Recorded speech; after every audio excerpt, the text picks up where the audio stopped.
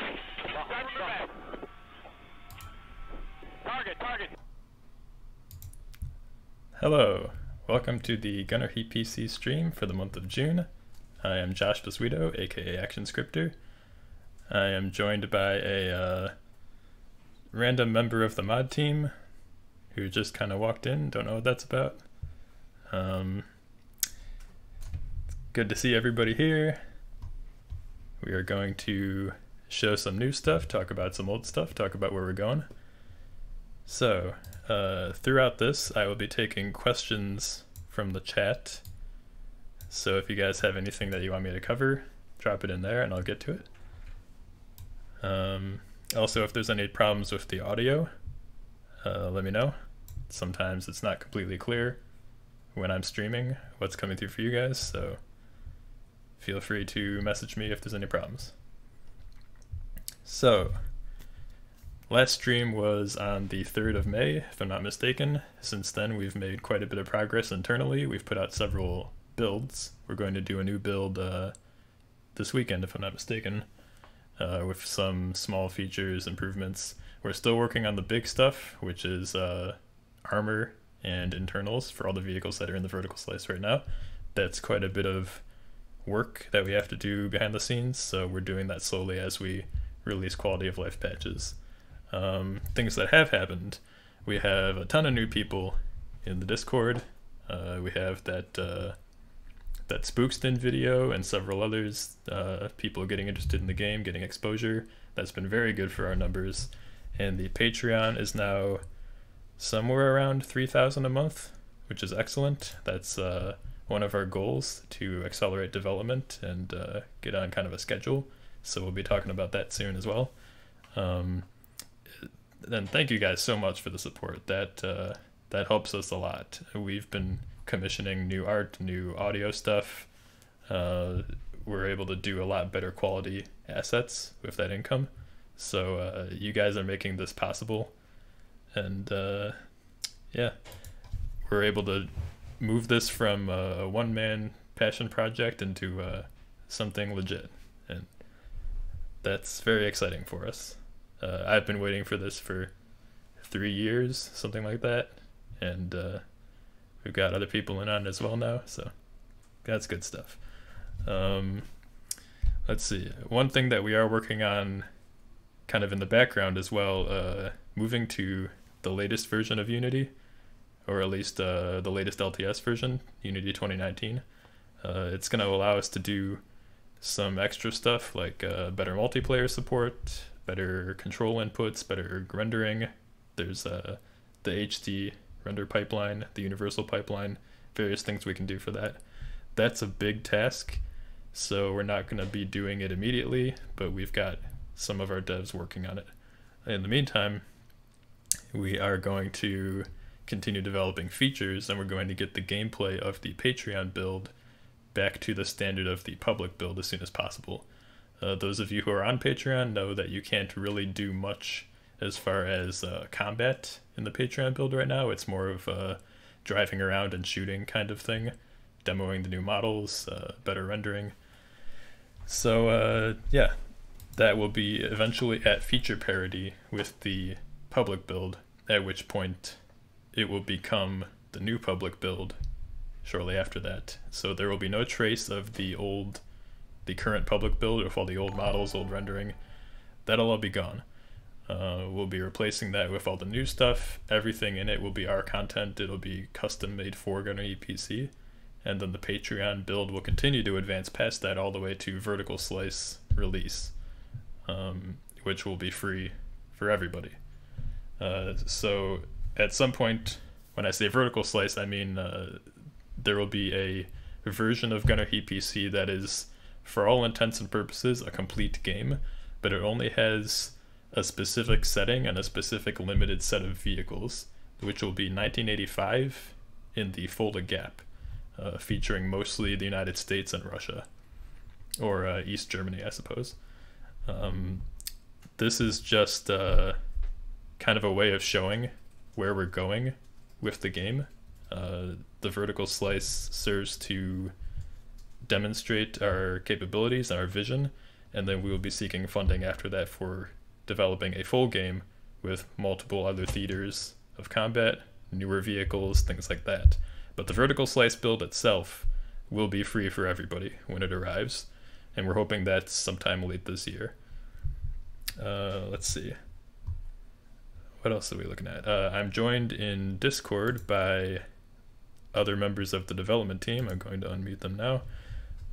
We've got Kavi, Harry, and Waffle here. So you guys can feel free to jump in if you would like, or if you think there's something else we need to cover. All right. So first, let me check for some questions just in case, and then I'll jump into showing off some new stuff. Watch out, there's someone armed behind you. I don't know what you're talking about. I don't see anything out of the ordinary. Is the game a grind like World of Tanks and War Thunder, credits, crew, etc.? Okay, so this touches on basically the entire reason we're making the game. We don't think that a grind is a good mechanic for tank games, and we're trying to make something that is more player friendly. And so we're not going to have a grind like World of Tanks or War Thunder. GHPC is going to let you do gameplay out of the gate, all the vehicles, or at least in certain circumstances. We're not sure exactly the specifics. There might be still things you have to unlock, but you'll be able to do most everything without any kind of serious grind. And if there is some kind of progression system, it's not going to be onerous. It's not going to be the kind of thing where you break out your wallet and buy premium time or whatever. That's completely out. There's no premium stuff. There's no grind walls, no pay walls. We're going to do a full game that you pay one time for, and then probably DLC afterward. You get a big batch of content together for one price. We don't want to do the same economic model that some of the other games have. We have experience with that as players and consumers, and we don't want that to be the case for GHPC. Let's see. What else we have?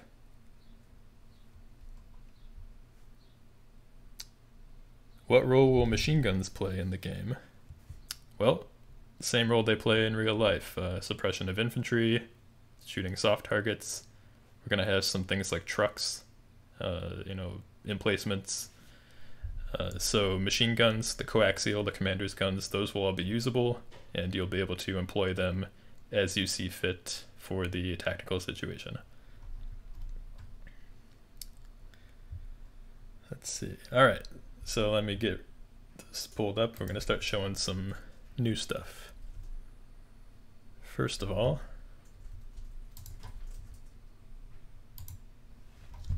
I've got my development environment starting up here. So one thing that hasn't been shown yet is the new internals for vehicles. And I don't have all of them ready to show here, but I do have the T-55. So as soon as this is ready to start. All right. Waiting for Unity. I saw that. Sometimes it doesn't cooperate with us. Give me a moment.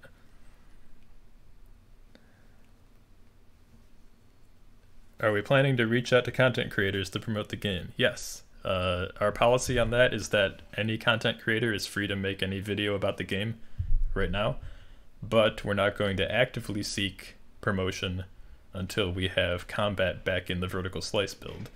It's a lot more interesting to see the new graphics and the new models.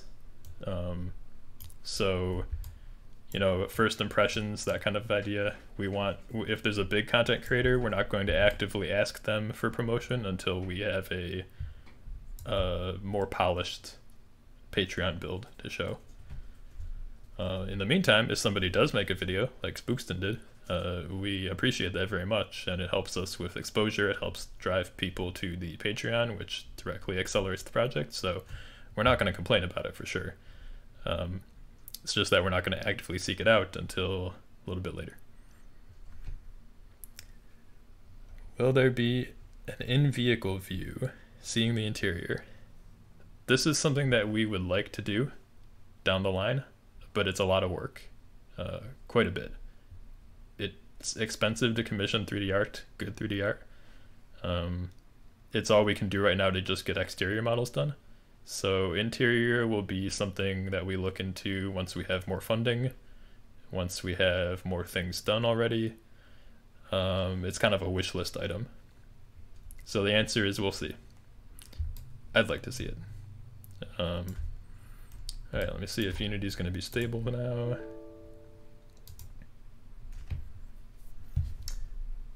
Unity is not being stable right now. No, it is not. Let me give this one more try. Will there be a smokescreen in the game? If so, how will the AI react to it? I have some things I can show about this. Let me see. Give me a moment. The answer is yes. I'm just going to need a second to pull this up.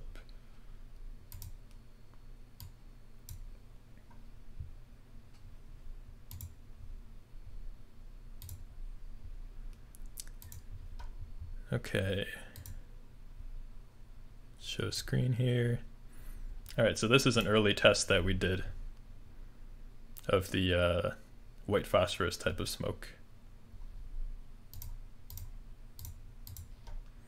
So as you can see, these grenades, they're launched, they deploy smoke, the smoke kind of rains down.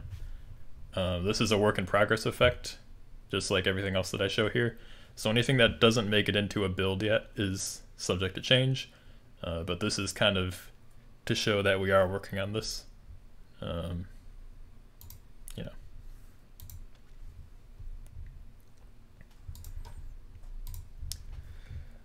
What else? Fixing of physics and sliding tanks. Okay, so those of you who have played the Patreon build have probably seen that there are bugs with slopes. Sometimes the tanks will turn or slide a little bit when you're at rest. That is an issue with the vehicle physics, the wheels. We are working on fixing it. I had something that I thought would fix it before, but it didn't quite work, so I haven't pushed it yet to the live build, but we are working on that. That will be fixed, you know, sometime soon. No exact timeline for it yet. What else? I'm gonna hope this actually runs this time.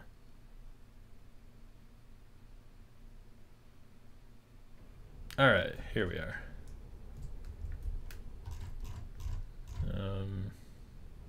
Let me pull this up on the screen.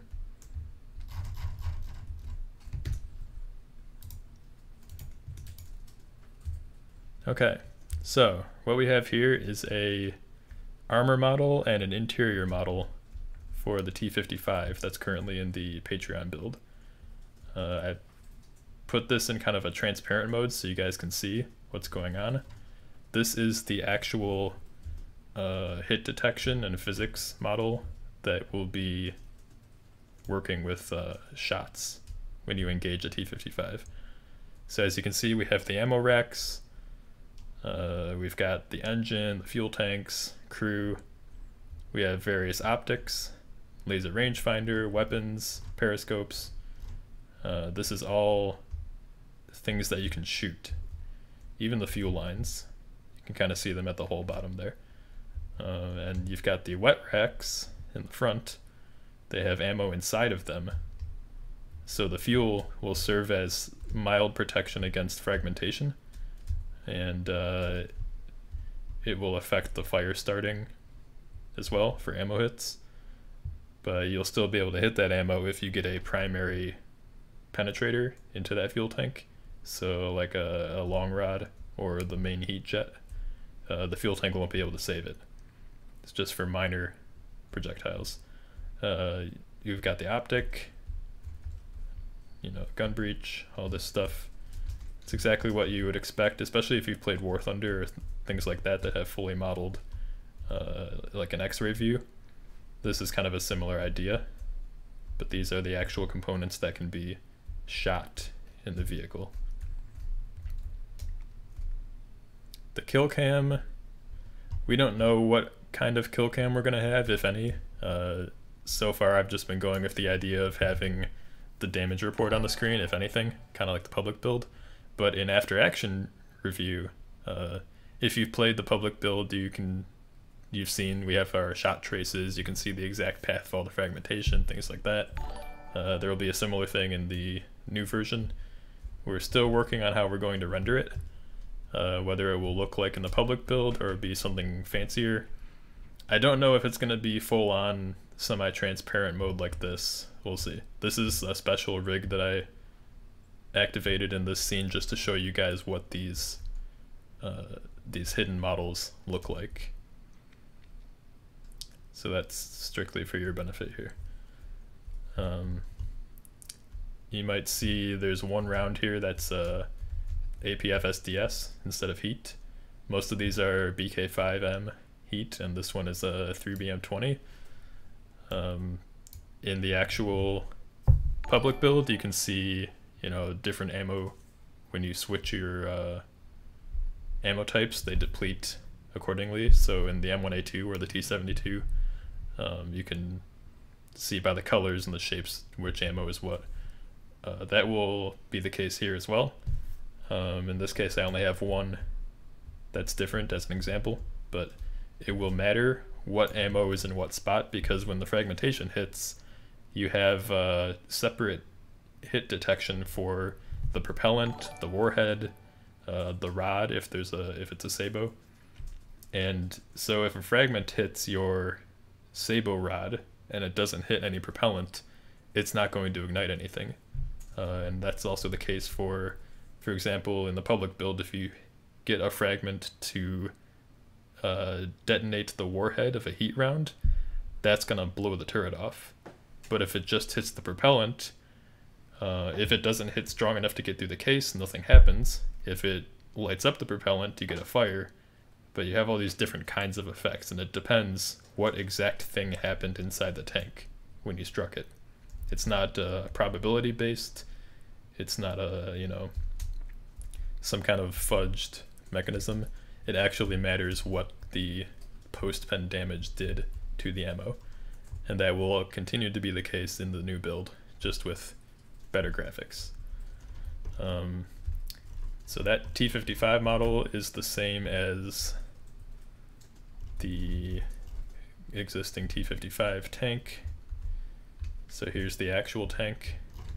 So this has that model rigged to it, and if you were to shoot this tank, the transparent model I showed you would be what the damage is assessed on, but for visual you only see this version. So it's all kind of there and working together. Same vehicle, it's just you see one version and the other one is what actually counts for physical consequences. Okay, so I've got other stuff to show as well, but I need to switch to a different branch of development so I can actually show it. Someone gave you a tip. Oh, thank you for the donation, Refer. We appreciate that. Twitch donations do go to development as well.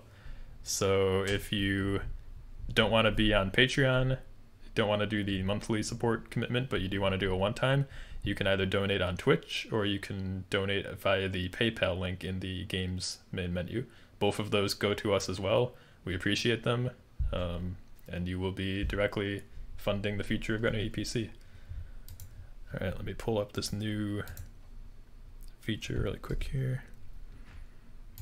Will there be realistic scenarios in games such as the Battle of 73 Easting? Yeah, how could we not have the Battle of 73 Easting? We will have realistic scenarios. There will be historical or semi-historical missions available. And it's likely that we will have voting or idea submission for those at a later time. But we have some in mind already that we know people want to see. 73 Easting is one of them, you know. How could I forget my Freeaboos? We're going to have that T-72 turkey shoot. Let's see. All right, checking really quick for any questions. Harry, we will not feature microaggressions in the game. Thank you for the suggestions. All right. Thank you, Jer, for the donation. I see you. 169. Nice. All right. Let me pull up this other branch here. I've got something in progress that I think you guys will like. While you're loading that up, maybe talk about how multiplayer is going to work in the initial stage. Yeah, okay, so multiplayer. I know we've talked about this at times. I'll cover it again, though. We will have multiplayer. It's going to be mostly co-op focused, but PvP is a possibility in some mission types.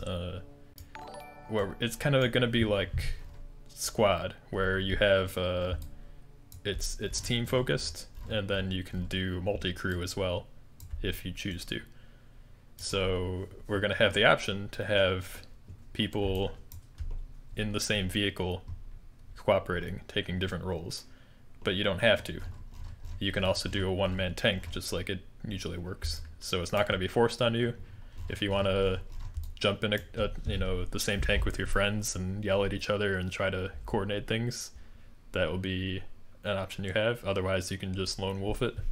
But it'll be very team focused. It'll be cooperative, and it's likely that the team that works together the best as a group will probably win. We're going to focus on asymmetric game modes quite a bit. We're not going to try to force balance everything as far as exact vehicle parity, same numbers of everything, same tiers or types. That's awkward to balance with realism. So, for example, if you have the Fold the Gap scenario that we're working on, you have the early Abrams, you have the late M60, those have thermal sights, fairly good ones even back then, and then they were facing T-80B, T-72A, T-72B. Those have night sights, but they are image intensifier type, regular night vision, and they are early generation. They need active spotlights to work at long range. They are not able to detect heat signatures. So if we were trying to strictly balance multiplayer just by vehicles using realistic types, we wouldn't be able to do it. The NATO forces would have an immense advantage in low light scenarios just because they can look for thermal signatures and engage better at long range. So instead we would have other ways of balancing, like maybe the Warsaw Pact side has more tanks, or maybe they are the attacking force, the NATO has a defensive force. We have different ways to tweak the scenario to get it to be interesting and asymmetrical, rather than trying to force everything to exact mirrors of each other. We're not going to be doing, M1IP versus T80U just so that we have, or T80UK I should say, just so that we have thermals on both sides. We're not going to be adjusting things for the purpose of the game in vehicle selection. It's going to be other ways. So we'll try to have it still be fair, still be interesting, but also be historical and believable. And that's kind of our philosophy. Let's see. Will there be World War II scenarios? There will not be World War II scenarios. Thanks for the question, Harry. We feel that the main space in the market is for modern vehicles, and that's certainly what I'm most interested in. There are lots of good options out there for World War II tanks. We are unlikely to add any vehicles older than stuff that was in service in the 80s. That's our kind of official cutoff. If a vehicle was in active service in the 1980s, even if it's an older vehicle, it's eligible. But just because some people were using Shermans in the 1980s doesn't mean we're adding the Sherman. We're adding things kind of in order of importance. So we're going to add things like the Abrams, the T-72, the T-55. And if you say, hey, this random country was using this really old vehicle in 1982, that's great, but it doesn't mean we're going to add it. And even if we were to add something like that, it wouldn't be anytime soon. You know, there are other things to do first. We got to have priorities. So we're doing a modern theme, and don't expect any World War II content. All right, let me pull this up back on the screen. So this is a development thing, work in progress. We don't have the textures attached to this yet. I usually rig things up with the untextured models, and then my artist sends me the final version later. But this is an example of an emplacement. Not every unit that you will control will be a vehicle. Most of them will, but ATGM teams are planned, potentially in buildings or other static emplacements. We will also have infantry in IFVs, APCs, but you won't be able to control them. So we're planning on having them deployable. There might be game modes where you can only capture a point if you have infantry do it. So then all the other vehicles will serve to either bring the infantry to the point or guard them while they're capturing. So you'll be able to send out your squad, and then you'll just be engaging the enemy vehicles and trying to stop them from deploying. But we do have this tow launcher here, and I'm going to show you guys how this works as soon as it actually launches. Okay, so this is a unit just like the rest of them. It has the same controls, but you can't drive it. And you'll see that in my HUD in the lower left corner. I no longer have any speed information or gear information. I only have my weapon type and my ammo. And then if I go ahead and aim, I don't have any long distance targets yet, but I can engage at about 600 meters here.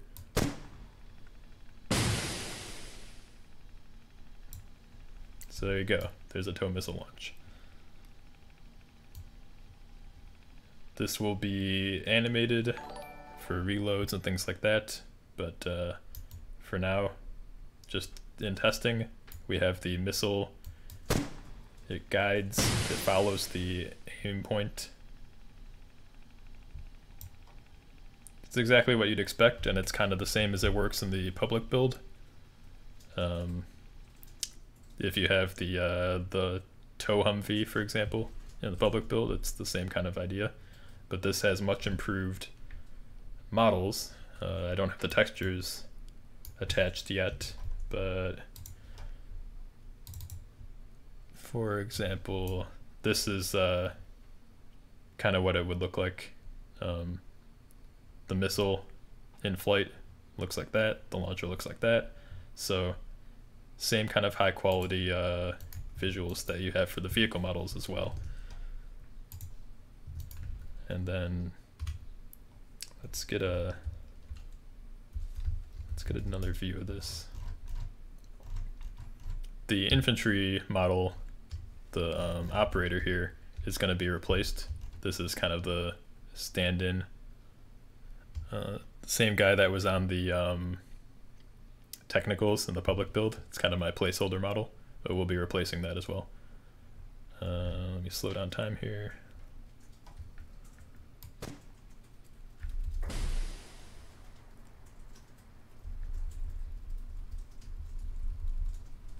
Yeah, so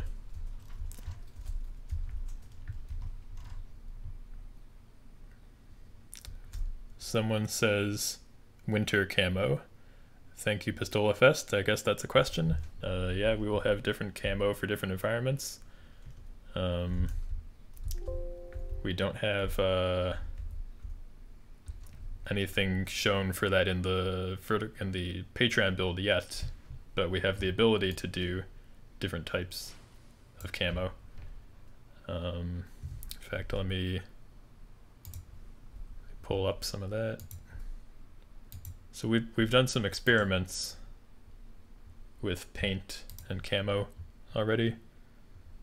Let me give an example.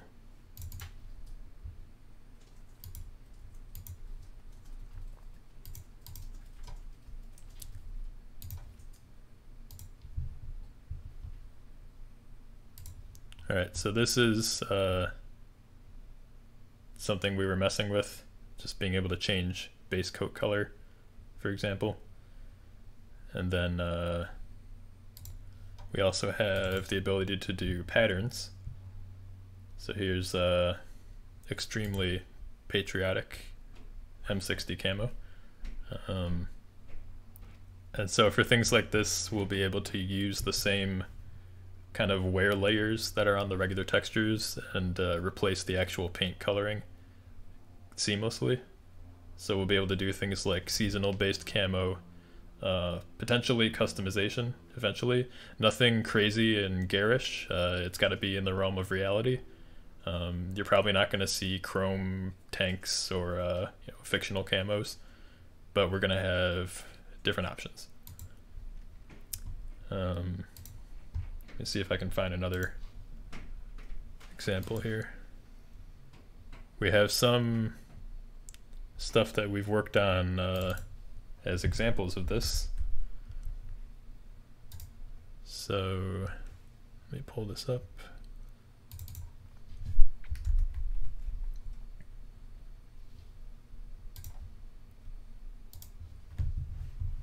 All right, so here, for instance, are two camos that are kind of relevant to the theater that we're working on.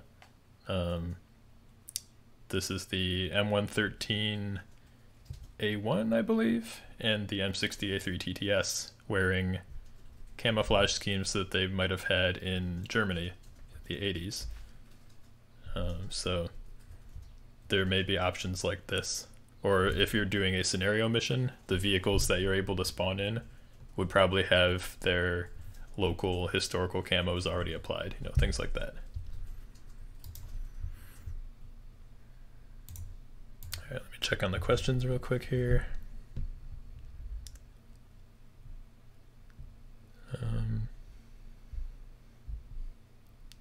Will this run on my Alienware? Probably. Assuming Alienware are gaming computers like they usually are. Yeah, we don't know exactly what minimum specs will be, and that changes as we go. Right now, if you're doing the Patreon build or even the public build, there are optimization issues because when we're in development like this, we don't focus all the time on making sure everything is maximum efficiency. We're first looking for functionality, and then we go back and change things and add new options. For example, those of you who have been on the Patreon build for a while will remember that when it first came out, it chugged a bit and it was pretty demanding, and all you could do was change the Unity default graphics options, which don't do all that much. But now we have a menu, an options menu, live on the Patreon build for things like disabling motion blur, setting the texture detail, changing the shadow distance, all this kind of fine-tuning optimization stuff. And I've seen people get 150 frames a second on the Patreon build just by having good machines and adjusting their options to fit. So we're getting better at optimization as we go, and it becomes more of a priority as we approach the vertical slice release, because we want to make a good impression on the wider public audience once we make that free. For now, Patreon subscribers, they get our work in progress and our kind of early preview stuff. As soon as features are stable, we publish them to the build. And if you check the release notes channel on Discord, actually I'll just show it. We've got, every so often we release these Patreon build updates, and they go out to everybody who's at the $3 tier or above immediately. If you have the itch launcher, you get these as auto updates. They only upload the patch that's required to change versions. You don't have to re-download the whole thing. If you're not on the itch launcher and you're just downloading the zip files manually, you have to re-download the entire game, but it's still pretty small, 500 meg, something like that. So it's not that bad. But all of this stuff, we've been able to do fairly frequent updates because of the Patreon and being able to work on this consistently. Let's see. What else are we looking at here? Small equipment, tarps, etc. Yeah, we're thinking about different kinds of decoration we can have and options that we can have for that.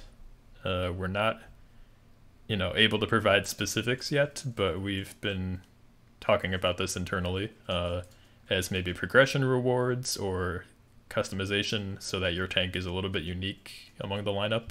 So being able to change like what kind of equipment's in the bustle rack, what kind of visible external wear you have, things like that.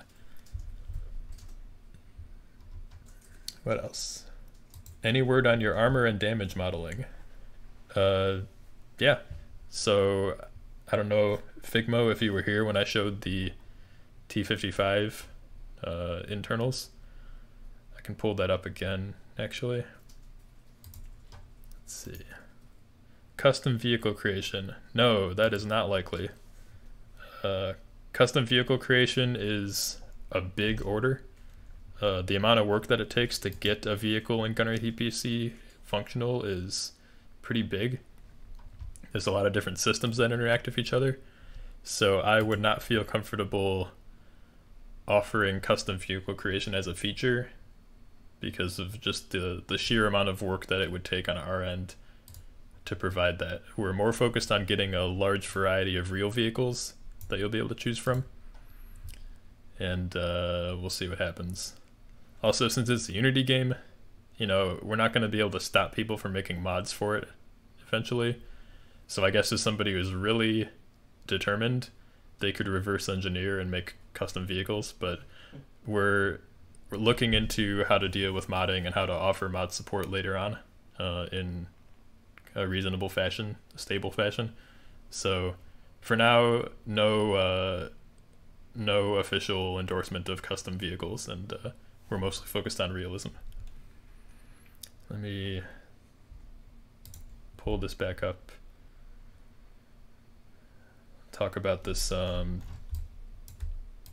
model again as soon as I can get it ready. It's always a bit slow to switch branches because we have to reload the dev environment, and Unity takes a minute to compile and start up. As soon as this is up and it's stable, I'll show it. M2000, M1 turret, M60 hull. Yeah, I'm familiar with that. It's kind of a funny idea. That's stuff like that would be vehicles that we could add because they are in serial production. The M2000 is real, I guess, and maybe somebody's bought it. I don't know, but in general, we'll be focusing on vehicles that were actually used in conflicts or were a major consideration for things that could have kicked off, like Cold War vehicles. So stuff like the M2000 is not going to be high priority if it gets added at all. And prototypes, stuff that's just straight up a paper tank or something that was made, 3 examples and that's it, they're probably not going to be added at all. Usually when prototypes are added to tank games, it's as like a premium vehicle. And we're not going to have those, so there's not really a reason for us to offer a prototype. We're not going to be selling them for $60. It's if we're focusing on real vehicles, we're just going to make those. All right, so anyway, for people who didn't see the armor and internal stuff before, this is the T55's armor model and internal model. So this is all the stuff that can be hit when you fire a projectile, and you get post-penetration damage. You've got the same stuff as the public build. You've got crew, ammo, fuel. Although I think we hadn't done fuel yet in the public build, but that's going to be in here. You've got engine, transmission, radiator. We've got optics, laser rangefinder, the spotlight, periscopes. So everything that can be hit here will have realistic effects. If you get shot in the primary sight here, it's going to shatter and you're not going to be able to use it. And, that'd be bad. If you get hit in the gun breech, malfunctions for shooting, get hit in the wet rack, depending how strong the fragmentation is, it might reach the ammo and detonate, it might not. The fuel will suck up some small fragments, which was the reason they did this ammo rack style.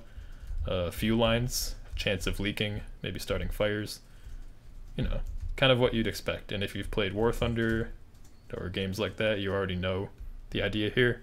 If you've looked at the after action review mode and the public kind of GHPC build, you already know what we're going for. But this is one of the new ones. This is for the T55A in the Patreon build. So this will be kind of attached to the visual model and going along with it, but you won't be able to see this under normal circumstances. When the tank gets shot, the projectiles will hit the armor, you know, evaluate their penetration. If it makes it through, they'll hit the internals, and you'll get the same kind of damage effects that you're used to from the public build. Isn't there a DShK on top for AA purposes? Yes, we're working on the DShK, we're working on the NSV, I guess Cord later on, you know, all the commander machine guns you'd expect, the M2, they're not ready yet, so we haven't put them on the vehicles, except for the M60, which has the cupola machine gun. You know, that's there, it works, you can fire it in the Patreon build and see. But yeah, we'll be adding that. That's just some of the stuff, especially because it's common to different models. So for example, the Russian tanks share a lot of equipment. So sometimes we develop those all at once, then add them to all the tanks at once, because we can use the same resources internally in the game, the same model, the same textures, and spread it between all the vehicles that use that system. So when the DShK is done, everything with the DShK will get it. You know, same thing for all the other stuff. What else? Which formulas are used for penetration calculation? So our system is mostly based on RHA equivalent, RHAE. I know that's not completely accurate as far as encompassing all the, you know, idiosyncrasies of different types of armor, but we have modifiers for different kinds of composite, different kinds of ammo to kind of address that. For example, even in the public build, so you have M829A3 in the M1A2 in the public build, and you have Contact 5 on the T90. The M829A3 was specifically designed to deal with heavy ERA, like Contact 5, in that part of it can be broken off without affecting the stability of the rest of the rod.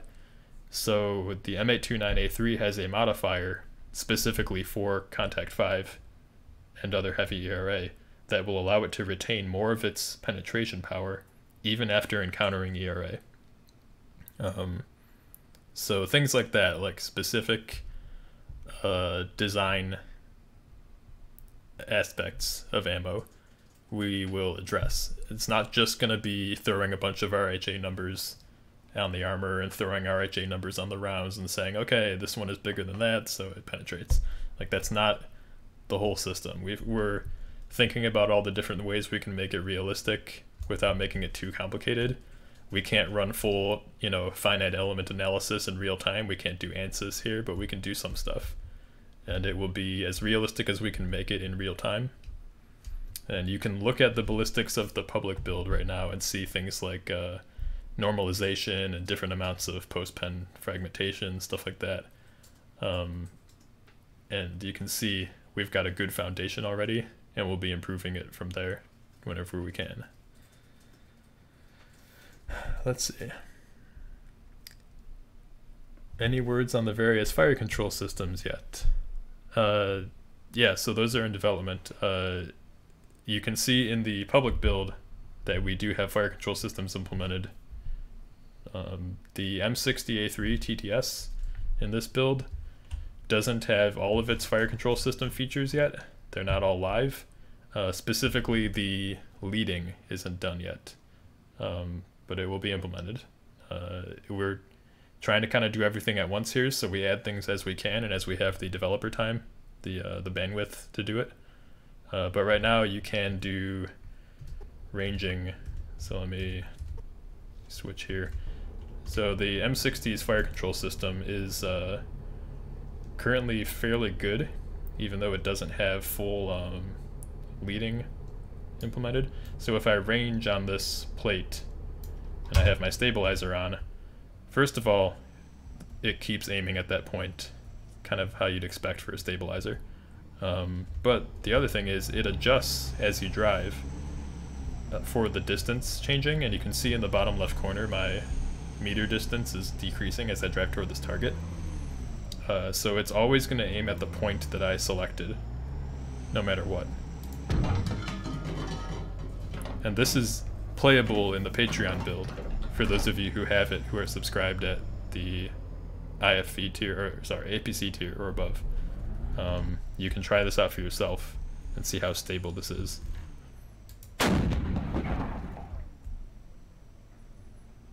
So this is an example of a fairly sophisticated computerized fire control system. The T-72 has its own fire control system as well, but it doesn't have the full stabilization the M60 does. It has something called delta D, where it approximates distance change. It can be turned on and off. We don't have that implemented yet. Right now we have just directional stabilization. So it'll stay pointed about where you're aiming, but not at a specific point in the world. But it does function. It has the round ready light. It has the range wheel, so as I increase my range, you can see, let me turn that on, illumination on. You can see it moves the entire reticle up and down so that you aim at the correct place. And then we have some audio as well, so I'll go ahead and give this a shot.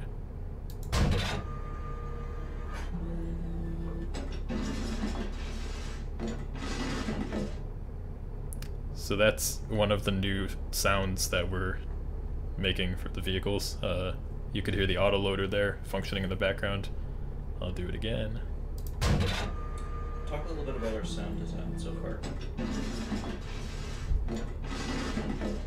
Right, so sound design. In the past, we've kind of used random sound effects that kind of seem close-ish to what we want, but we have been able to employ a sound engineer with the Patreon money, and we are currently making a batch of actual, well put together sound effects for the game. We're going to be doing realistic weapon sounds for each system, full reloading sounds. We're going to be re-recording the crew voice commands.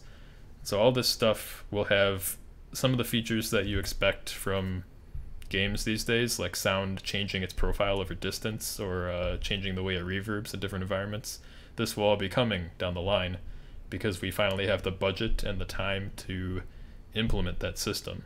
It's not completely visible yet in the Patreon build. We just have some of our early kind of test sounds in there, like the T-72 autoloader and kind of the internal firing sound for the M60.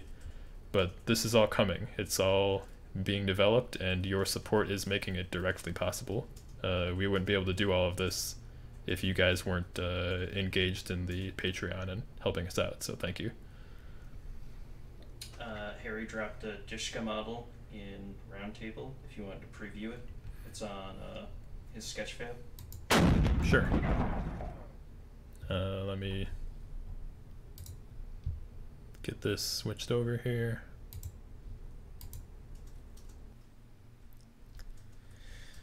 Let's see. Do you think at one point mobile SPAA might be introduced? Yes. I do think at one point we might have mobile SPAA. I can't say too much about that because we don't know exactly how in depth we want that or if we're going to do it, but I have a soft spot for the M163, for the DShK, things like that, so we'll see. I would like to add that.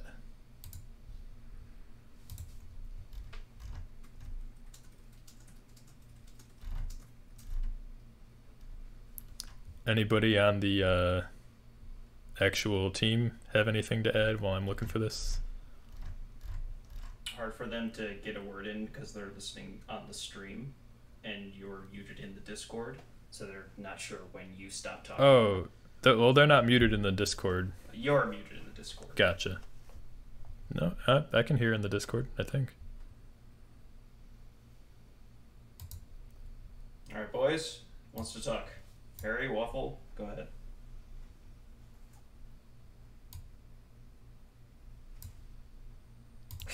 Hello? Hello, Waffle. Let's see what the delay is. Yeah, you guys have been live the whole time. Okay, not terribly bad. Okay, let me show this.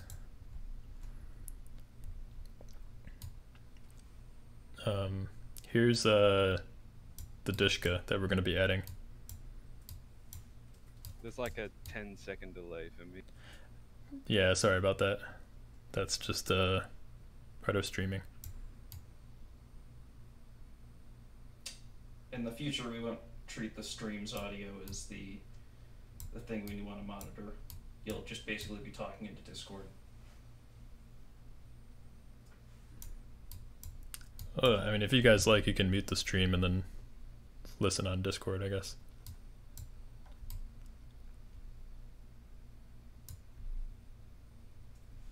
I can always unmute on Discord. Okay, let's see, questions.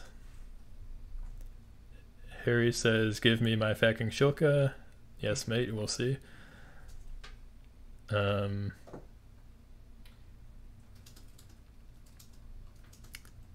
What else? Plans for a dynamic campaign. Yes. We don't know exactly how that's going to look. We've seen different games do it pretty well. So yeah, that's Harry's DShK, right? Yeah. Yeah. And we got a NSV in the works, making decent progress, right? Yes, we have an NSV coming as well.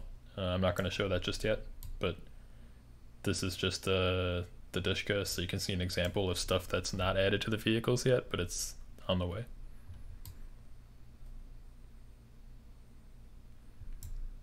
So anyway, yeah, dynamic campaign, basically we don't know exactly what it's going to look like yet, but we want to add that.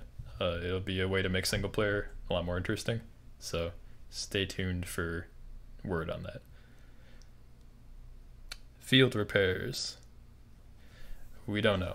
Recovery vehicles are cool, but that's a whole nother side of gameplay that we'd have to develop, and we don't know where they would fit in or whether we want to add them, so I can't really promise anything like that yet.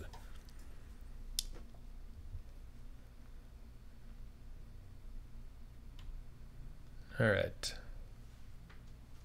What else? M84 when? Thank you for the question, HRC. I know if anybody can help us add the M84, it'll be you, so we'll see.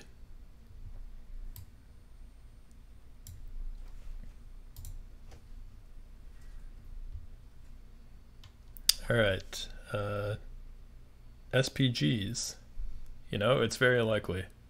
We've been talking about maybe adding the SPG version of the UAZ, because we have the UAZ 469 right now, and we could put the SPG 9 on it without much trouble.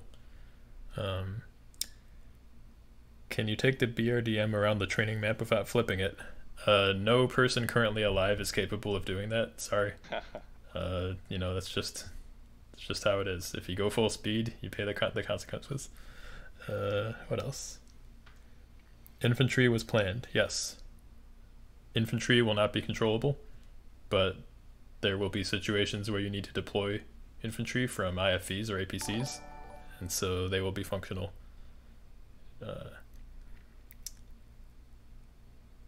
We want that mechanized experience, right? Yeah, so we don't want this to just be tanks shooting at each other. You know, that's not really how combined arms works. So we want infantry, we want air support to be in the area, also not controllable, so don't get your hopes up for you know, War Thunder Part 2, but it's going to be around, it's going to be important in the battlefield, all these other elements. So armor isn't going to be the only thing existing. You'll be able to see kind of that you know, the flavor of different types of forces working together.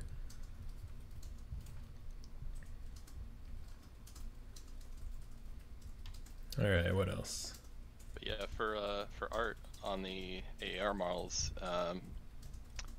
didn't the BRDM2 get some decent work done? Yeah, the BRDM has a AAR model as well. I'm only showing the T55 right now because it's the one that I rigged up with the semi-transparent skin and everything. Everything else would be kind of like slogging through Blender models, and I don't think anybody wants to see that.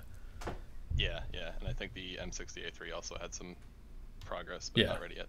Yeah, they're not all ready to show, but they're all being worked on actively, and they will be in the Patreon build as soon as they're ready. So you guys who are subscribed will soon be able to blow up all the vehicles that are in the Patreon build right now. That should be fun.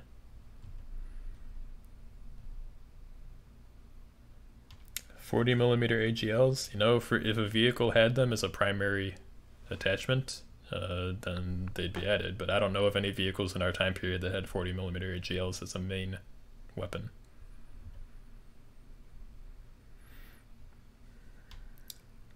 Yep. Canister airburst HE. So HE is already in public build in a limited capacity, and it will be in this one as well. So for example, 30F26 I think will be the main round for the packed main guns. Canister, things like that. We're looking into adding that, but we're mostly going to first focus on the primary types of ammunition that would be used in a shooting battle between armor, and see where it goes from there. I'm not opposed to adding all the types of ammo that a vehicle could take, but there's, you know, kind of priority levels to it, right? So nobody's going to load 40 canister in their Abrams and go out to battle. That would be, you know, not a smart idea. I think the Sheridan would be pretty day-baked without the canister though, right? Yeah, Sheridan was a good support vehicle, so we would have to take that into consideration. We're not going to be fighting tanks with it much, if you're smart anyway. And so yeah, so the priorities change depending on what vehicle it is. So that's a good example of that. So canister for the Abrams, not a high priority. Canister for the Sheridan, you know, something we'd have to look into. I think I have a picture of a Sheridan around here too.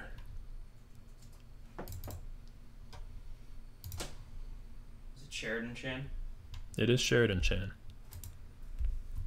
So we have a lot of different things in development. Some things are not shown much, but here's an example. You know, you didn't hear it from me. There you go.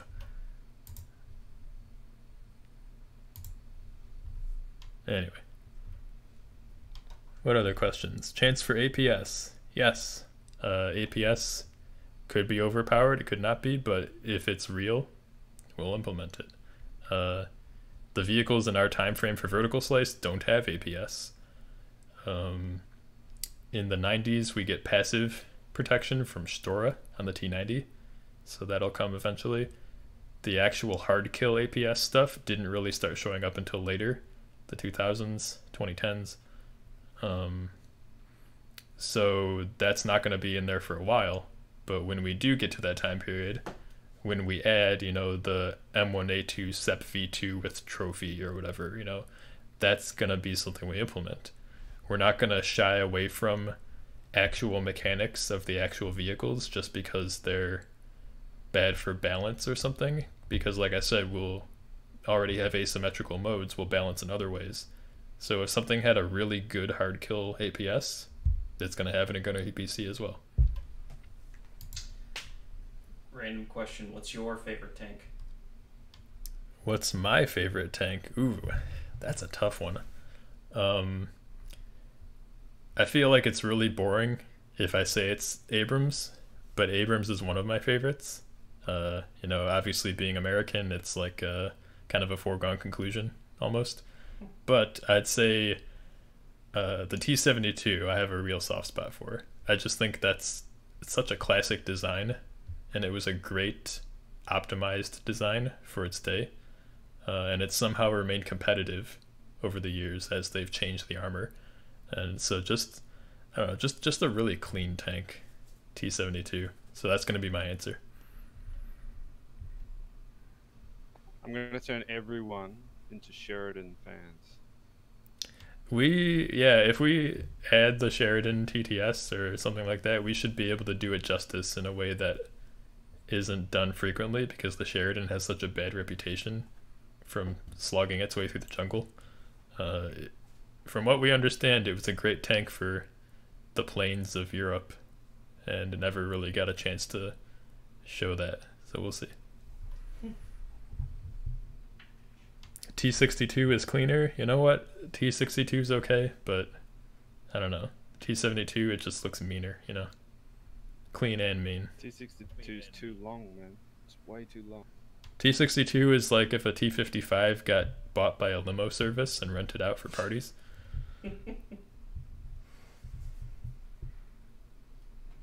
Alright. Should we tell them we scan stuff? Yes, I do have some stuff to show about that, actually. So yeah, one of the things that we do, and this is something that you guys can help with, we use photogrammetry to 3D scan actual vehicles so that we can send them to our modeler team and make realistic proportions. And how we do that is we send people out to walk around the tanks, take different pictures and videos from different angles, different heights, and we put all those images into a computer program that will solve the shape of the model, and it will make a 3D model and textures of that real vehicle. Not immediately game ready, it's way too high poly, it's, you know, rough, it needs to be fixed. But what we do is we take that model and we put it into the 3D artist modeling software, and they can build the game model over top of it, knowing that it's the correct shape and size, seeing what some of the details are like, and so that helps us ensure accuracy. So I have some images of this. As an example, there is a M60A3 near me. I went and took some pictures of it. And let me switch inputs here.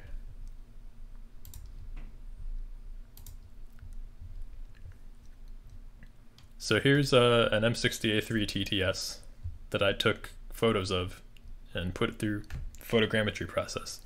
This is a 3D model. We took this and we put it into, or gave it to a 3D artist,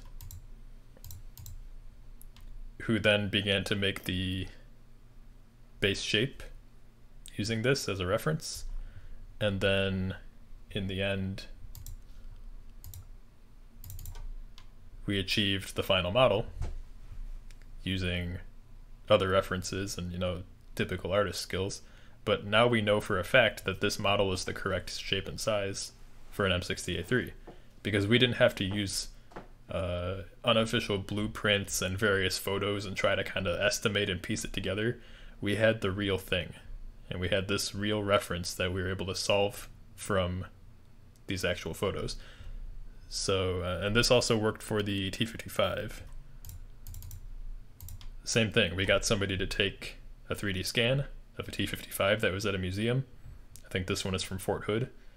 And we built it using that as reference. And so now the T55 in the game, it's the correct proportions all over, because we know for a fact we have this solid real world reference. And this is something that you guys can help with. If there's a vehicle that would be in our time period that we haven't added yet, and you have one parked near you, go and take some videos of it, take some photos. There are guides on our Discord in the 3D Scans channel, pinned. We have some resources for how to do this and how to set it up so that it's the most usable for us.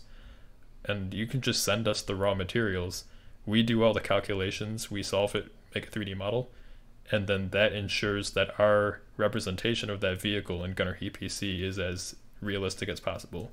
And that's something that you guys can do tangibly to help us, way more than anything else even.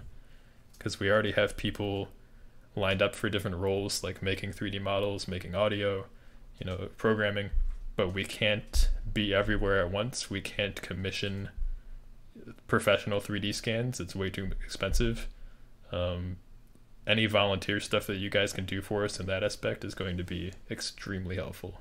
So just something to keep in mind. We definitely noted in our Yeah, a credits. big shout out to Fern Von Hark and our other community scanners. Big help. Yes. BTR got us a really good one recently. Yeah, Holy the Grail, T80. actually. Let me see if I can find it actually. It looks really good. Oh, you're gonna spoil that? Okay. Well, you know, it's only the scan. I'm not going to show a I model. guess if you look at the setting, you can guess that it's going to be in. Yeah, let me see if I can find it though.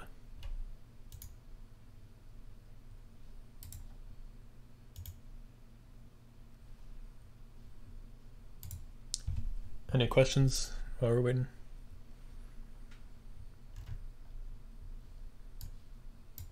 Kavi, you see anything I can answer? No, nothing's coming up. All right. Oh, Let's hi, see. PTR's in the chat. Maybe kind of talk about what we're going to be doing for the rest of June and, lead up to our roadmap. Yeah, sure. So we have a roadmap in Discord actually, but we don't have everything filled in on it. We just had some of the milestones that we're hitting soon, as well as the vertical slice for the end of the year. What we can say is that in July we're gonna have full shooting implemented for vehicles. So all those armor models and internal stuff that we're working on, we'll have that done for the rest of them, and we'll have it in the Patreon build.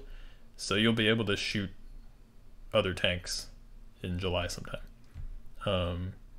AI will get a revamp after that. We'll be working toward getting feature parity with the public build in the Patreon build. So actual missions that you can play through, combat taking place. And then from there, it's a matter of polishing, adding new game modes, working on multiplayer, and building up all these different features all the way to vertical slice. Vertical slice will be the end of 2020 if all goes well, and at that point it will be released for free to everyone, whether you're a Patreon subscriber or not. But Patreon subscribers always get things as soon as they're ready. They always get continual feature additions even after milestones are hit. So when the public build is updated or when vertical slice is released, that doesn't mean the end of the Patreon build being an advantage. It continues to get updated after that, even when the public build has updates. So those of you who are supporting us on Patreon, we thank you very much, and we will continue to make it worth your time. Linux and Mac builds. Linux and Mac builds, yeah, we're planning on doing those as soon as possible. There are some complications in the way that this works, where we have to actually get those systems to build them on. Back in the day when it was just me making the early build, I could build for Linux and Mac myself on a Windows PC, but some of the tools we're using now, third-party stuff, requires actual access to those types of hardware. So we're working on that, and we'll also need people to help us test. So if you have a Mac or a Linux PC and you want to be an early tester, let us know. Message me on Discord, I guess, and say you want to be a tester. Contact us in Discord. Yeah, just contact us in Discord. Say that you want to help out with the Linux or Mac builds, and we'll see what we can do there. But we'll be able to release those for everybody soon. So stay tuned. If you don't have a Windows PC, we haven't forgotten about you, and we'll be able to cover that.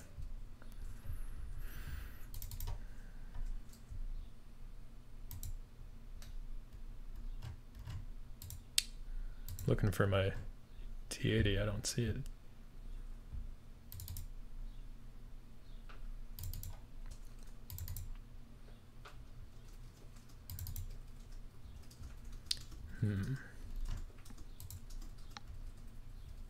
Let's see if I can open it in Zephyr. Somebody asked about console ports. We're looking into only PC at this point. Console ports are not out of the question. They could happen, but that's an extra licensing issue and extra fees and things we'd have to look into later on. So I can't say yes or no to console at this point. And just balancing, Yeah, Usually, are we making like a console game and then porting it to PC? And right. I don't think we'll have much trouble with the controls because we do have ideas about simplifying our inputs to the point where you can map common functions and hotkeys and quick menus and things. So I don't think it's going to be an issue of usability. It's going to be the logistics of actually publishing a console port. That's something that we're not spending resources on right now. We'll have to look at it later.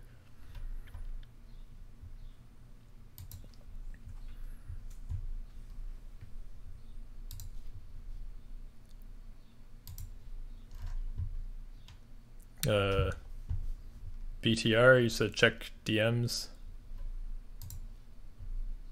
Here we go. Thank you. Okay, I'm going to show a little teaser.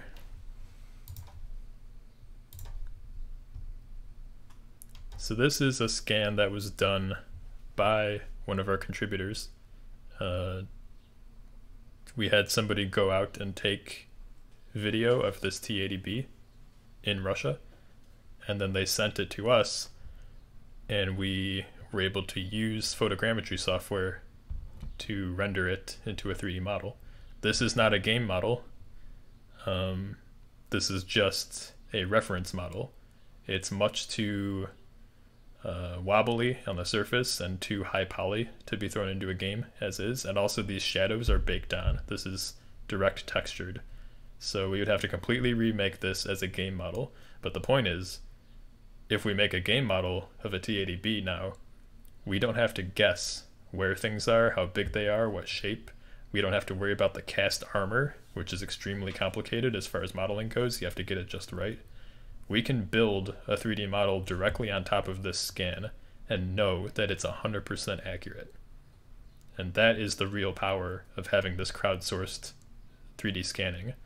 So again, if any of you guys live near a vehicle that's in our time period that we don't have yet, and you have a fairly good cell phone or a digital camera, and you can spend a half hour, 45 minutes going around that vehicle and taking video and photos from different angles, as listed in our guide on Discord, you can be the reason that we have a good model of that vehicle. It would be very helpful. Something to keep in mind. Do we have a list of those vehicles that we're looking for? It's kind of like, to clarify, we use this instead of using like orthographic drawings, because a lot of the stuff you get online, like orthographic images, they're either, if they're from a training manual or from a service manual, a lot of the time they're quite diagrammatic, and they're not necessarily representative of what the final part looked like. They're more for the mechanics to understand what's going on with the part rather than what it actually looks like. Yes. Or they're fan-made, and the fan-made ones, it might as well be an MC Escher drawing sometimes. It doesn't actually work in 3D sort of thing. Yeah. So the line drawings, yeah, like Harry said, they're not always accurate. So we can't just rely on those. Stuff like this, photogrammetry, is gold. Even better than having just photos of it, because photos have perspective errors and you have to kind of account for that and estimate things.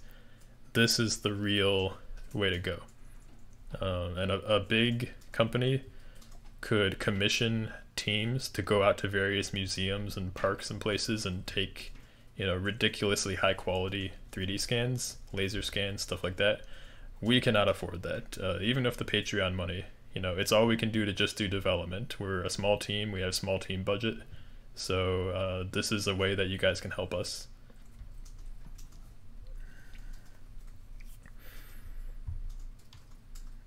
All right. HRC, don't worry. You'll get your M84 eventually. I can model a cylinder and put it on top of the T72 if he wants. I think that's the same thing. Yep, there you go. You heard it from Harry. What else here?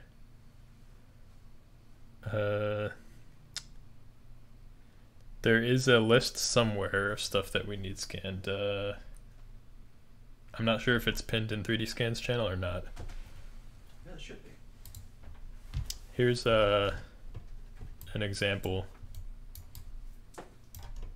This is a lower quality scan that we did earlier, using a kind of a light edition of 3ds Zephyr. We got somebody to redo this at higher quality afterward, so the picture I showed was done in a different software. But this is just, you can see the floating blue cameras. That's the locations of every image that was used or that was pulled from video frames. And the software solved the model from those. Can you show it without the texture so they understand why we can't use this in the game? Yeah. Let me see if I can figure out how to do that.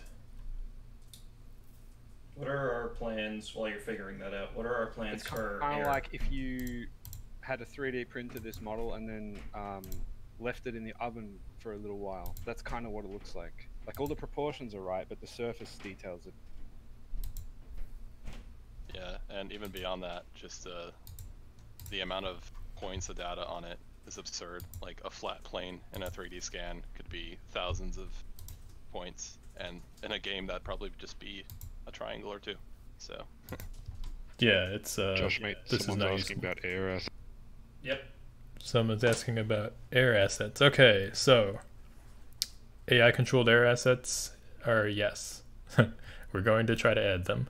You're not going to be able to fly them. You might be able to call them in, I'm not sure, but you'll be able to be killed by them. And isn't that what everybody really wants in a tank game? You can get yeeted by a helicopter from behind a hill somewhere. That's gameplay. 10.3.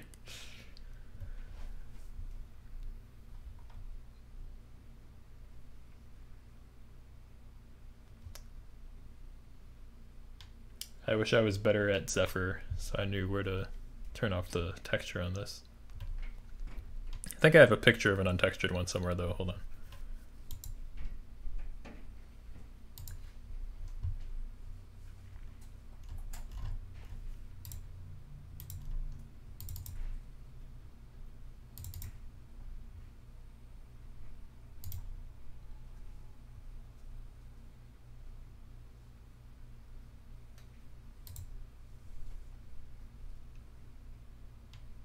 What else?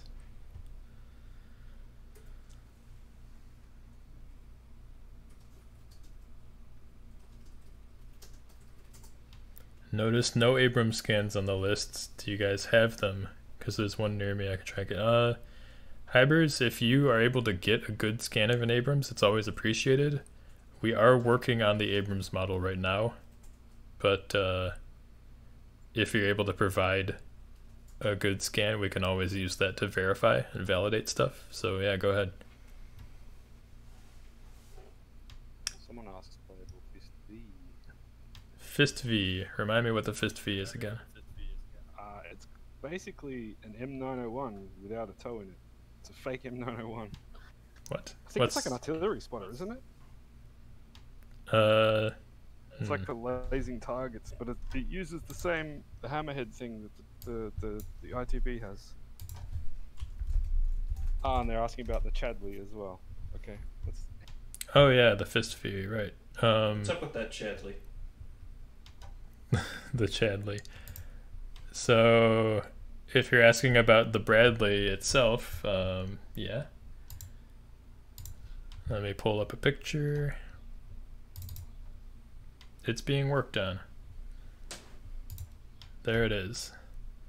That's one of the work in progress shots. So this was done off of, we have scan reference for this, right?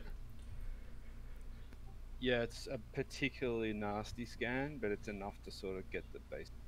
Yeah, so the early model Bradley is interesting because there's not that much out there for resources. A lot of Bradley scans and Bradley photos and stuff are done for the M2A2, M2A3. This is just the M2, like the really early one, the first Bradley to hit Germany. And it's harder to find reference for this that's not line drawings or all taken from the same angles. But we're doing our best. I think we got a pretty good shot at it, and this will be in the game when it's ready. We could do the Fist V, but I think we'll do the ITB first, right? Yeah, we've got ITV. So many spoilers. Well, it's the stream. We gotta make it worth their while. Seriously. Because if you can get everything just from hanging out on Discord and shit posting, then what's the point of showing up on Twitch? Don't devalue shit posting, my man. We love our shit posters, sort of sometimes. Meme's favorite channel. Yeah. Yeah, I don't have memes and off-topic muted. No way.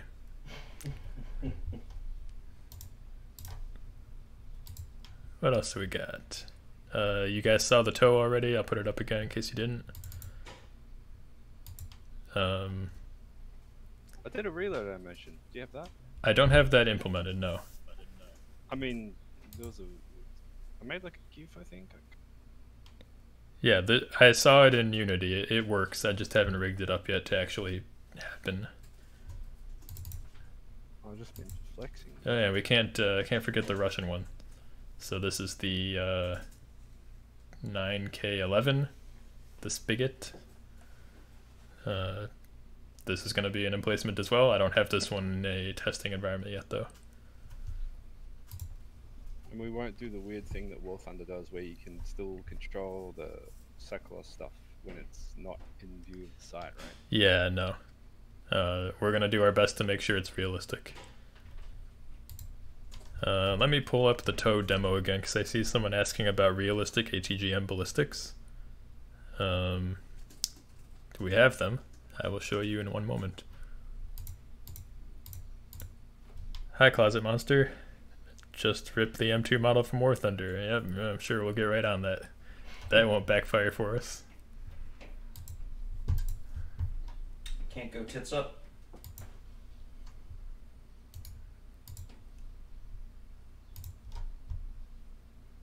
We can't speak out 9K111 name on Twitch. It's not pronounced the same, but just so I don't risk it, I always say Spigot instead. What, a fago? Yeah, that one. Thanks mod admin for, taking care of that.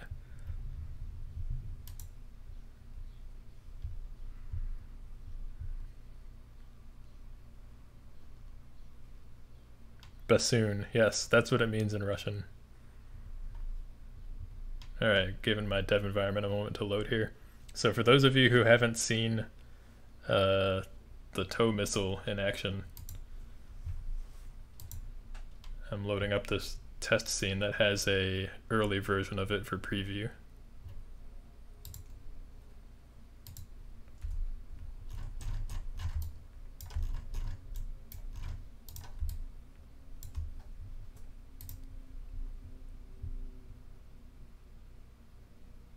Okay, so here is our ATGM boy, untextured, just the rig test.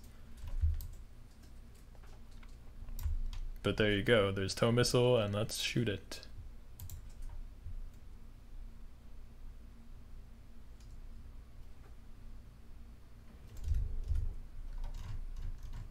It's a controllable unit, just like all the other ones. It doesn't have any speed or gear shifting HUD info because it doesn't have mobility. It does have the weapon HUD though, and it can be controlled.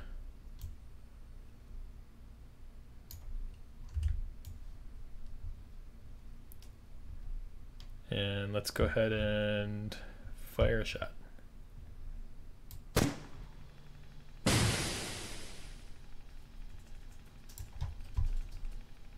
There you go. Tow missile.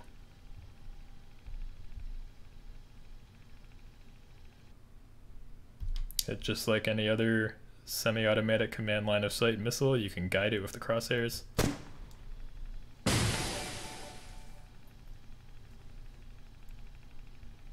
What does it look like in third person when you shoot it?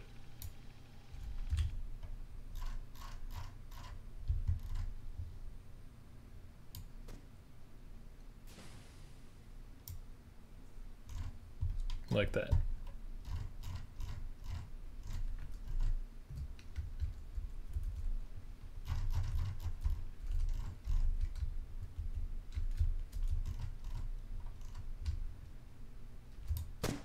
Someone asking about juicy soldier killing. I think he wants to know what the RHA equivalent of a human skull is. Juicy stuff for killing soldiers, huh? Are you asking about gore or stuff like that? We're definitely gonna have killable infantry, but I don't know yet what we're gonna have as far as gore.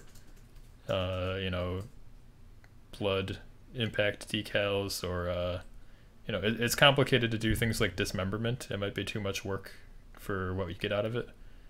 We'll see. That's all up in the air. Doom amounts of gore. Yeah, probably not doom amounts of gore. How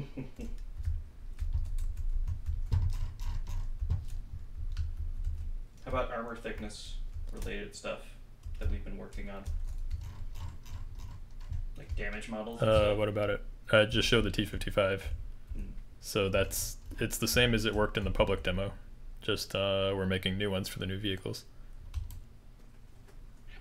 Was the variable thickness stuff? I think someone asked before about the castings and how the imperfections will work or whatever. Yeah, variable thickness will be a thing. We're working on it for cast armor. So like the T-55, the M60, we have the actual armor thicknesses modeled, and it will depend how your shot hits them. That'll determine the effective thickness at that point. Kind of like War Thunder added that last year, I think, where some of their armor is variable thickness and it's evaluated at the trajectory that you hit it. We'll have the same thing. We're working on that system right now. That requires us to do our armor models carefully because we have to actually model the physical dimensions of the cast shells, but we are working on it. It will be in place.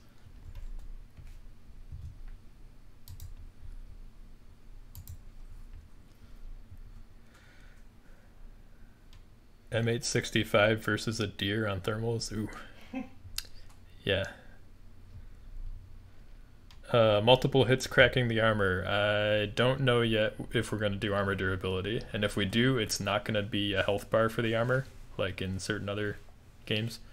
It would be a localized weakness, and we'll see if we want to add that or not. I'm not sure.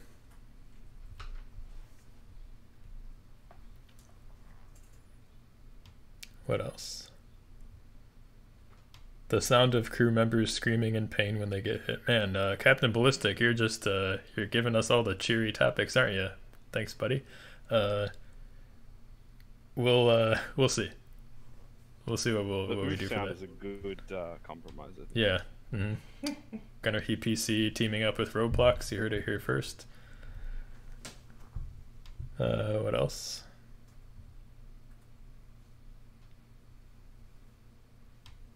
All right. So if anybody has any last minute questions, feel free to ask them. I'm going to pull up the public build real quick and do some gunnery just to show example of fire control systems and impact for those of you who haven't seen it maybe. Well, the information that we use for... Someone asked if we're going to have Leo 1s and 2s in the gap. Yeah, we're going to have Leopards. Germany hasn't been added yet, West Germany, but we will, of course. That's very important for the Cold War scenario. And before somebody asks, British will also be added. Challengers, that type of thing. We're getting to everything as we can. We have a list. It's starting with the US versus East Germany and Russia, and we'll work our way down from there.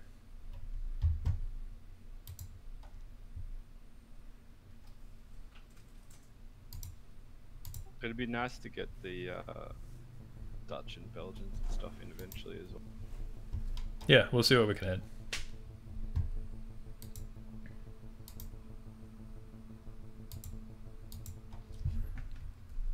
So this is the public build. This is, everyone can play this, but just so we can get some fire control system stuff in here.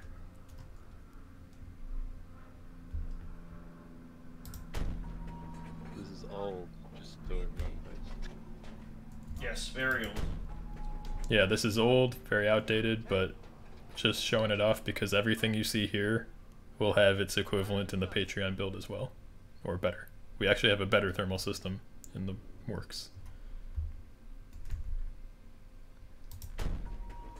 We have a guy whose life mission is to make a good thermal shed. And that's all he's Yep. gonna do. And when he achieves it, he's gonna just jump off a cliff. Cause I can die then, yeah. Yeah, thermal's in progress. We've had some interesting realizations. Flamet's has been helping kind of the research, like brushed metal, polished metal is actually very reflective in thermal, so it tends to look cold even though it's actually hot. So stuff like that can be expected, but probably won't be super common. But yeah. I think the coolest feature that you were working on was the engine actually, like the engine compartment actually heats up, right? Like Yep. different parts of the vehicle. Yep, Like separate heat sources. Yeah, like in Arma, if you fired your main cannon, it would heat up the machine gun too. We won't have that. And depending on how much you move the vehicle, the tracks and wheels will heat up too. So, separate heat sources.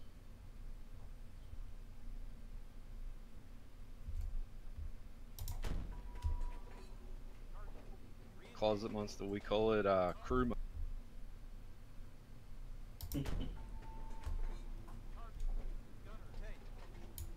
Can finally LARP a boomer in the 80s? Yep, you sure can.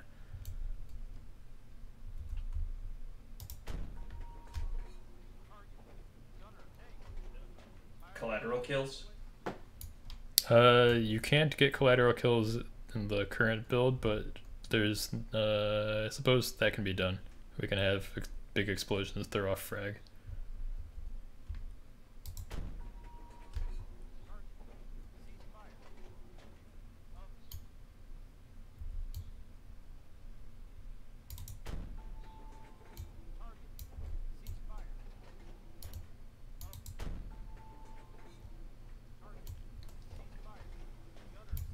I think you can already overpenetrate, can't you? You can dump one of the Abrams rods like through. Oh yeah, you can definitely shoot through multiple vehicles in the current public build.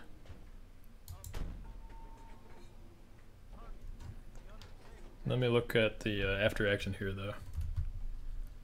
See if I can find some ammo hits. Yeah, here we go. So this is what I was talking about early in the stream, where it matters what you hit specifically with frag. These ammo pieces, we've got a mix of sabot and heat, and then the propellant charges as well. This vehicle, I believe after this shot it had deflagration, a fire, but no big explosion. Wait a minute. Penetrated throwing charge, extra propellant, struck heat round. Yeah, so it didn't... Oh wait, damaged heat round. This might have blown the turret off then. Because the heat round getting detonated by SPAA would actually have caused a big explosion. If it hadn't, it would have just been fire. Let's see if I can find one that hit. Ammo carousels, a beautiful flower of explosion. Yes, it's the emergency ejection system. Here is one that penetrated propellant, but it mostly just hit, like here, right in the middle there, that piece of frag hit the rod of that saber round. So that one itself, I think that went on the damage list as struck APFSDS round. That wouldn't have done anything besides ruin that round. If this tank caught fire, it was because of that frag going through the case of the other APFSDS charge, and it has extra propellant back there. In fact, it does say penetrated extra propellant in the damage log. So this would have caused a fire, but because it hit that specific zone of that ammo piece. And this is in the public build, keep in mind. So this is live, you can use this. The system that we have for this level of detail, is going into the Patreon build now. It's in development. So you can expect at least this much realism out of your shooting in the new build.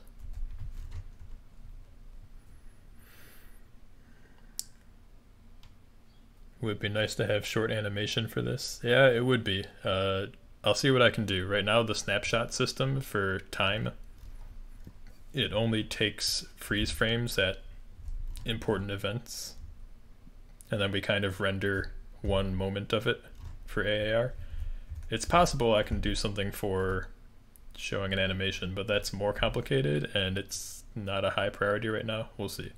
As we get toward the release of vertical slice, things like that will become considerations, like making things fancier that already exist, doing kind of more polished versions of them. Right now we're just focused on getting all the features of the Patreon build done to the level of the public build, so that we can make that the new face of GHPC and not have these kind of old graphics, random models, that stuff. Bob Semple Easter egg and vertical slice, is that a question or did you find one? Alright, let's see. We've had reports of Bob Semple sightings, haven't we? We have had reports of Bob Semple sightings. Obviously there's the public build. It has a playable Bob Semple if you can figure out how to do it. And then the vertical slice may have something as well. Among other things. Yeah.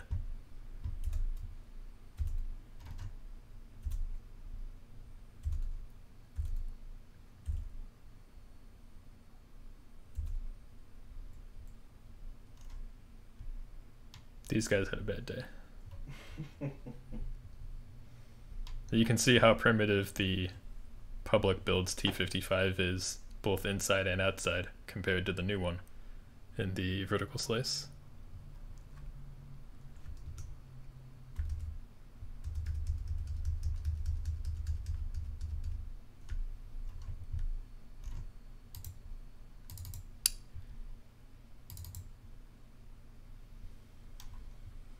This is what was shown earlier in Unity, but just the internal version of it.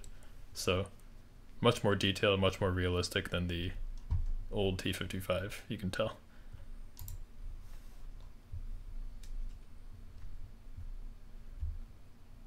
We've got some other internal stuff, don't we? The BRDM, I think. We do, but I don't have it pulled up to show right now. Oh, yeah. Well, you have hydraulics modeled. I'm not sure. It's a research obstacle to find out where all the hydraulic system lines went in a vehicle. And I'm not sure how much that factors into fire starting and stuff like that. It's possible that we would determine something like that would be worth our time later on. Right now we've just decided on fuel system and you know, big explodey stuff. Hydraulics, we'll see. I'm not sure.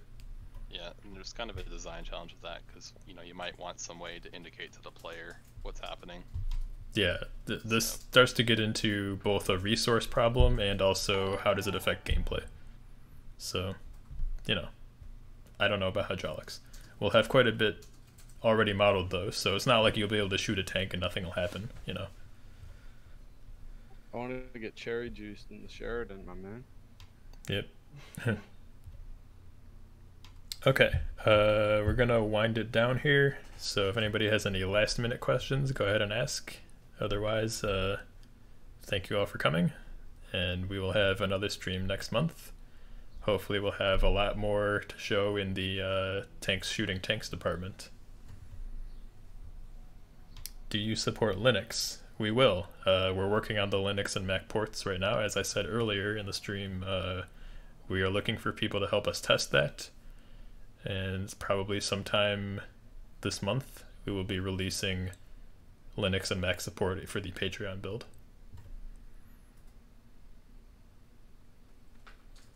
Are you guys going to the shooting range? Yes, actually. we have all this stuff out just for decoration and memes, but we are going to shoot it. I need to test out that RPK. It's gonna be fun. Okay.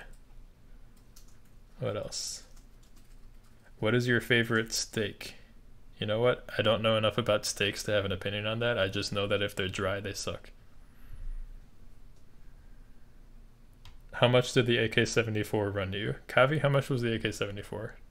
I bought it for 700. It's now currently worth 13. Well, nice. Stonks. I miss when 74s were 700. Can you do the next stream under NVGs?